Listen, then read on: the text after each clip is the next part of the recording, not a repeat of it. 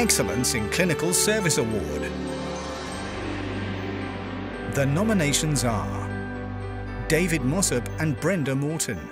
Both were instrumental in providing the passion and drive to commission, design and implement the new statin area for the emergency department. With all staff fully engaged in the process design, the result has seen a huge benefit in patient flow, which has improved performance and received extremely positive patient feedback.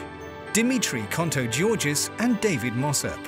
Both have contributed wholeheartedly to the frequent attenders to the emergency department project, encouraging ED staff to utilize the bespoke care plans developed for these patients. 18 months in, ED has seen a 50% reduction in these attendances, relieving pressure on resources and improving patient health and quality of life.